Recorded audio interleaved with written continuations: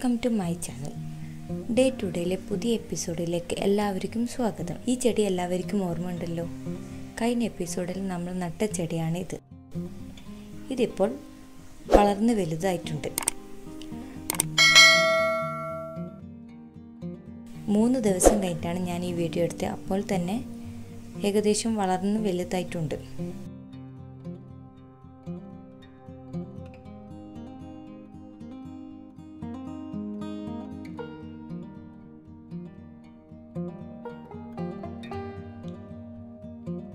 ഈ വീഡിയോ എല്ലാവർക്കും ഓർമ്മ ഉണ്ടാവുമല്ലോ. മുന്നത്തെ എപ്പിസോഡിൽ ഞാൻ ഈ വീഡിയോ കാണിച്ചിട്ടുണ്ടായി.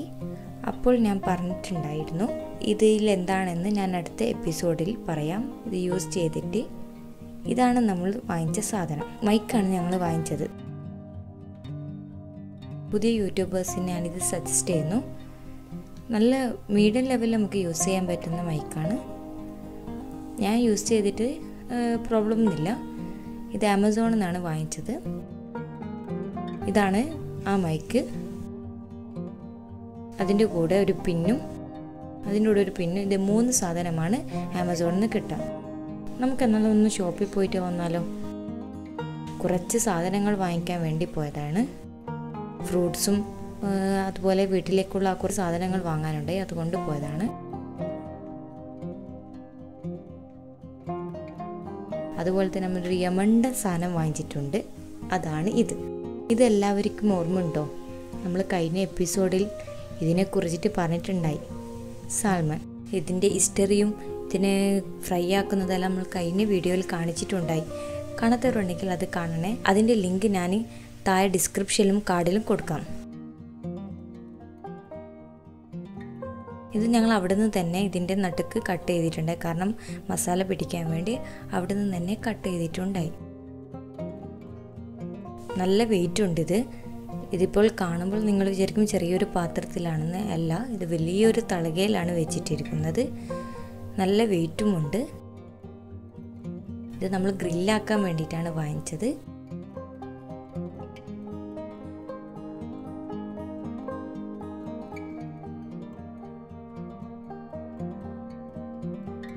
മസാല പിടിക്കാൻ വേണ്ടി ഞാൻ അതൊന്ന് കര ഇട്ട് കൊടുക്കുകയാണ്. കരട്ട് കൊടുത്താൽ നന്നായി മസാല പിടിക്കുമല്ലോ, അതുകൊണ്ട് നന്നായി അത് കരട്ട് കൊടുക്കാണ്. അതിനുവേണ്ടി നമ്മൾ മസാല തയ്യാറാക്കാൻ വേണ്ടിയിട്ട് ആദ്യമേ വെളുത്തുള്ളിയും ഇഞ്ചിയും പച്ചമുളകും ആക്കി വെച്ചിട്ടുണ്ടായി. അതെല്ലാം പേസ്റ്റ് രൂപത്തിലാക്കാൻ വേണ്ടി മിക്സിയിലിട്ടു. കുറച്ച് നാരങ്ങയും കൂടി ഞാൻ പിഴിഞ്ഞിട്ടുണ്ട്.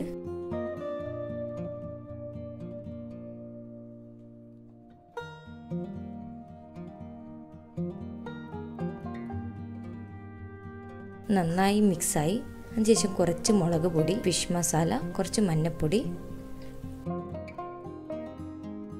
കുരുമുളക് പൊടി.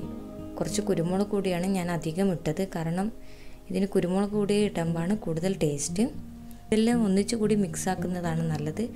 എൻ്റെ ജാർ ചെറുതായത് കൊണ്ടാണ് ഞാൻ 2 ഘട്ടമായിട്ട് ചെയ്യുന്നത്.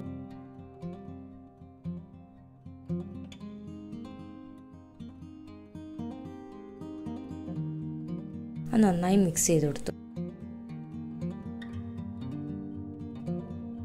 അതിപ്പോൾ നല്ല പേസ്റ്റ് രൂപത്തിൽ വന്ന് അപ്പോഴാണ് ഓർമ്മ വന്നത് ഉപ്പ് ഇട്ടിട്ടില്ല. ഉപ്പിടാൻ മറന്നു പോയതാണ്. മിക്സ് ചെയ്യുമ്പോൾ തന്നെ ഉപ്പ് ചേർക്കേണ്ടതാണ്. ഞാൻ അതിന് ശേഷം ഉപ്പ് നന്നായി ചേർത്തു. നല്ലോണം ഉപ്പ് ചേർക്കണം, കാരണം വലിയ മീനായതുകൊണ്ട് ഉപ്പ് നന്നായി ചേർക്കണം. നല്ല കട്ടിയുള്ള മസാലയാണ്. ഞാൻ കുറച്ച് വെള്ളം ചേർത്ത് കുറച്ചൊന്ന് ലൂസാക്കിയിട്ടുണ്ട്. ആ മസാല നന്നായി മീനിൽ പുരട്ടി കൊടുക്കുന്നുണ്ട്. ആ കരട്ട ഭാഗത്തിലെല്ലാം നന്നായി തേച്ച് പിടിപ്പിച്ച് കൊടുക്കുകയാണ്. നന്നായി മസാല തേച്ച് കൊടുക്കണം.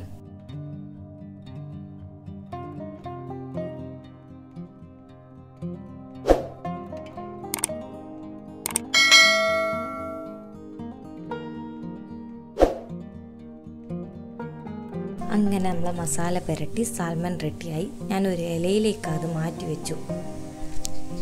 ഇനി ഇതിന് വേണ്ടിയിട്ട് ഒരു പ്രധാനപ്പെട്ട മസാലയും കൂടി നമുക്ക് തയ്യാറാക്കാനുണ്ട്. അതിനുവേണ്ടി നമ്മൾ ഫ്രൈ പാൻ ആദ്യം അടുപ്പിൽ വെച്ചു. അത് നന്നായി ചൂടായ ശേഷം നമ്മൾ കുറച്ച് കോക്കനട്ട് ഓയിലാണ് യൂസ് ചെയ്തത്. മീനിപ്പം കോക്കനട്ട് ഓയിൽ യൂസ് ചെയ്യുന്നതാണ് നല്ലത്. അതിനുശേഷം നമ്മൾ ചെറിയ ഉള്ളിയാണ് എടുത്തത്. ചെറിയ ഉള്ളി ആക്കുമ്പോൾ പ്രത്യേകത ടേസ്റ്റ് അല്ലേ. കുറച്ച് വെളുത്തുള്ളി, കുറച്ച് പച്ചമുളക് ഇട്ട് നന്നായി വഴറ്റി കൊടുത്തു.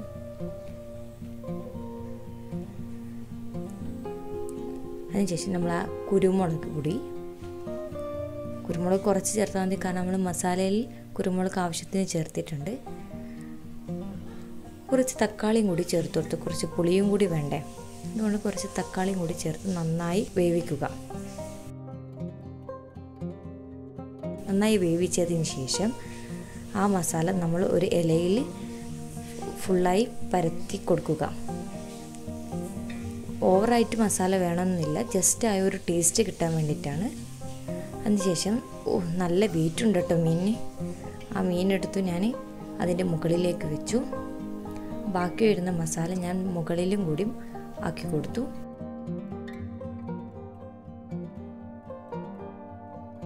നന്നായി ആ കരട്ട ഭാഗത്തിലെല്ലാം ആക്കി കൊടുത്തു.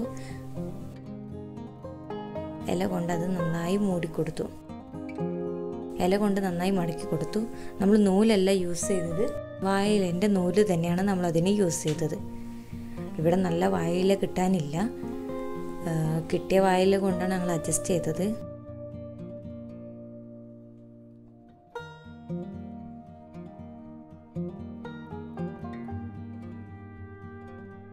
ചിലയിടത്തെല്ലാം വാഴയില മോശമായിട്ടുണ്ട്, അത് കട്ട് ചെയ്തിട്ട് ഓവൻ കത്തിച്ചു.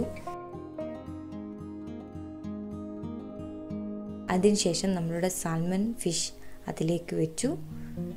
ഓവൻ നമ്മളങ്ങനെ യൂസ് ചെയ്യാറില്ല, ഇപ്പോൾ ഗ്രില്ലാക്കാൻ വേണ്ടിയിട്ടാണ് ഇപ്പോൾ യൂസ് ചെയ്തത്.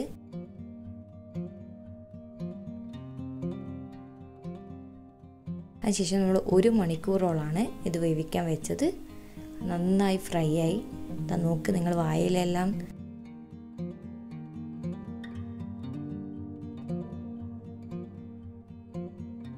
അതങ്ങനെ നമ്മളുടെ സാൽമൺ ഗ്രിൽ ആയിട്ടുണ്ട്. ഒരു യമണ്ടൻ ടേസ്റ്റ് തന്നെയാണ്. എല്ലാവരും ഒന്ന് ട്രൈ ചെയ്ത് നോക്കുക. സാൽമൻ്റെ ഹിസ്റ്ററി അറിയാത്തവർ താഴെ ഞാൻ ഡിസ്ക്രിപ്ഷനിൽ കൊടുത്തിട്ടുണ്ട്, അത് പോയി കാണുക. സാൽമൻ്റെ ബെനിഫിറ്റും അതിനെക്കുറിച്ചിട്ടുള്ള എല്ലാ കാര്യങ്ങളും ഞാൻ ആ ഹിസ്റ്ററിയിൽ പറഞ്ഞിട്ടുണ്ട്. അതുപോലെ ഡേ ടു ഡേയിലുള്ള പഴയ എപ്പിസോഡ് കാണാത്തവരുണ്ടെങ്കിൽ അതും കൂടി കാണുക, അത് ഞാൻ ഡിസ്ക്രിപ്ഷനിൽ കൊടുത്തിട്ടുണ്ട്, അതെല്ലാവരും കാണുക. ഫിഷെല്ലാം തയ്യാറാക്കി നമുക്കൊന്ന് പുറത്തൊന്ന് പോയിട്ട് വരാം. നമ്മളൊരു വില്ല കാണാനാണ് പോകുന്നത്. അടിപൊളി വില്ലയാണ്, ഒരു കാം ആൻഡ് ക്വയറ്റ് പ്ലേസ് ആണ്. ഫുൾ ഇൻ്റർലോക്ക് ചെയ്തൊരു പ്ലേസാണ്, എനിക്ക് വളരെ ഇഷ്ടപ്പെട്ടു.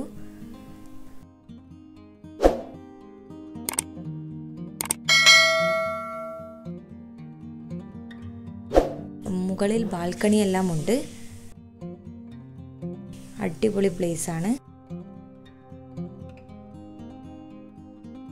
ഈ സ്റ്റെപ്പ് കണ്ടോ, എനിക്ക് വല്ലാതെ ഇഷ്ടപ്പെട്ടു. ഇങ്ങനെ റൗണ്ട് ആയിട്ട് കാണാൻ നല്ല രസമുണ്ടായി.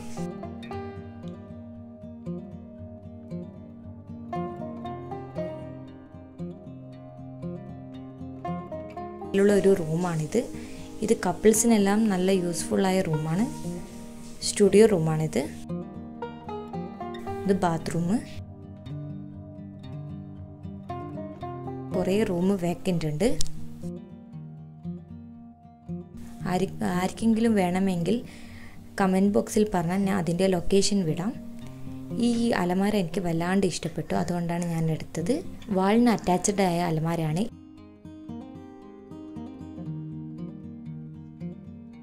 ഇത് വേറൊരു കിച്ചണാണ്, വേറെ റൂമിൻ്റെ. ഇതവിടെ ഉള്ള സ്റ്റേക്കേഴ്സ് ആണ്.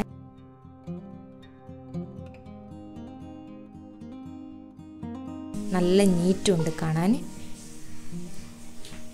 ഇത് വേറൊരു റൂമാണ്, അവിടെ ഒരു ബാൽക്കണി ഉണ്ട്. ഇതൊരു കിച്ചണാണ്. ഇതൊരു അതിൻ്റെ ബാത്റൂമാണ്. കുറേ റൂം വേക്കൻ്റ് ഉണ്ട്. ഈ വീഡിയോ കാണുന്ന ആരെങ്കിലും റൂം നോക്കുന്നുണ്ടെങ്കിൽ താഴെ കമൻറ്റ് ചെയ്താൽ മതി, ഞാൻ ഇതിൻ്റെ ലൊക്കേഷൻ പറഞ്ഞു തരാം.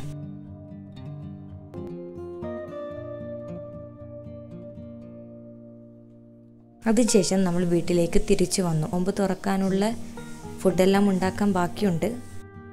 ഇതൊരു ബ്രെഡ് കൊണ്ടുള്ള റെസിപ്പിയാണ്. അധികം പേർക്കും അറിയുന്നതായിരിക്കും പോക്കറ്റ് ബണ്ണ്, പക്ഷെ ഞാനിന്നൊരു വേറെ രീതിയിലാണ് ഉണ്ടാക്കുന്നത്. ഇത് നമ്മൾ ആദ്യം തന്നെ ബ്രെഡെല്ലാം പൊരിച്ച് വെച്ചിട്ടുണ്ടായി. 2 ബ്രെഡ് റൗണ്ടാക്കിയ ശേഷം അത് പൊരിച്ചെടുത്തതാണിത്. ചിക്കനെല്ലാം ഫ്രൈ ആക്കി ചിക്കനെല്ലാം ചീന്തി വെച്ചിട്ടുണ്ട്.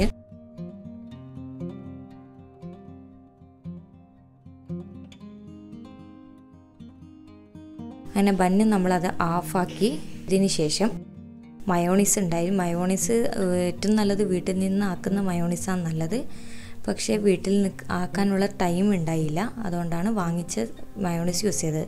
ഇതാണ് ഞാൻ പറഞ്ഞത്, ഞാനൊന്നും വേവിച്ചില്ല, വേവിക്കാതെ തന്നെയാണ് എല്ലാം അതിലേക്ക് ഇട്ടത്. ക്യാബേജ്, ക്യാരറ്റ്, കുക്കുംബർ, പിന്നെ കുറച്ച് മുളകും കൂടി. വേവിക്കുന്നതിനേക്കാളും ഇങ്ങനെ കഴിക്കുമ്പോൾ കൂടുതൽ ടേസ്റ്റ് ഉണ്ട്. ഞാൻ ആദ്യം വെജിറ്റബിൾ ഇട്ട് കൊടുത്തു, അതിൻ്റെ മുകളിൽ ചിക്കൻ ഇട്ട് കൊടുത്തു. അതിന് ശേഷം കുറച്ച് മുകളിൽ വെജിറ്റബിൾ ഇട്ട ശേഷം കെച്ചപ്പും കൂടി അതിലേക്ക് ഇട്ടു. കെച്ചപ്പും കൂടി ചേർക്കുമ്പോൾ നല്ല ടേസ്റ്റ് ഉണ്ട്. ഇവിടെ പോക്കറ്റ് ബൺ റെഡിയായി.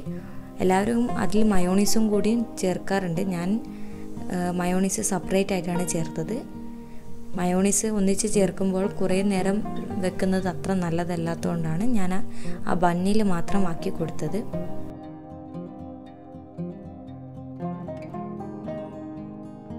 ഇത് വേറൊരു ഐറ്റമാണ്. ഇഡ്ഡലി ചെമ്പിൽ ഇഡ്ഡലി മാത്രമല്ല, മുട്ടയും കൊണ്ട് ഐറ്റം ആക്കാം. ബോയിൽ ചെയ്തതിനേക്കാളും കുറച്ചും കൂടി ടേസ്റ്റ് ഉണ്ട് ഈ ഷേപ്പിൽ ആക്കുമ്പോൾ. ഇത് ഞാൻ ജസ്റ്റ് ഒന്ന് ഉപ്പും മുളകും മഞ്ഞൾപ്പൊടി ഇട്ടിട്ട് ജസ്റ്റ് ഒന്ന് ഫ്രൈ ചെയ്തിട്ട് എടുത്തിട്ടേ ഉള്ളൂ. അടിപൊളി ടേസ്റ്റാണ്. എല്ലാവരും ഒന്ന് ട്രൈ ചെയ്ത് നോക്കുക. ട്രൈ ചെയ്തിട്ട് താഴെ കമൻറ്റ് ബോക്സിൽ പറയണേ.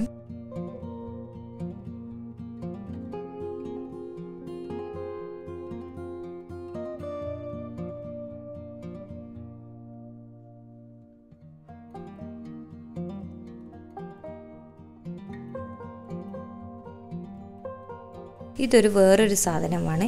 ഇതിൻ്റെ പേരെന്താണെന്ന് ഞാൻ ഇപ്പം പറയുന്നില്ല, അടുത്ത വ്ളോഗിൽ ഞാൻ കാണിക്കാം ഇതിന് വിശദമായിട്ട്. ഇപ്പോൾ സമയം കുറവായത് കൊണ്ടാണ് ഞാൻ ഈ വ്ളോഗിൽ കാണിക്കാത്തത്. ഈ വ്ളോഗ് എല്ലാവർക്കും ഇഷ്ടപ്പെട്ടെന്ന് കരുതുന്നു. ഇഷ്ടപ്പെട്ടെങ്കിൽ എല്ലാവരും കമൻറ്റ് ചെയ്യുക. ഇനിയും സബ്സ്ക്രൈബ് ചെയ്യാത്തവരുണ്ടെങ്കിൽ സബ്സ്ക്രൈബ് ചെയ്യുക. ഇതിൻ്റെ ബാക്കി വീഡിയോ ഉടൻ വരുന്നതായിരിക്കും. വീഡിയോ ഇഷ്ടപ്പെട്ടെങ്കിൽ ഷെയർ ചെയ്യുക, കമൻറ്റ് ചെയ്യുക, സബ്സ്ക്രൈബ് ചെയ്യുക. Thank you.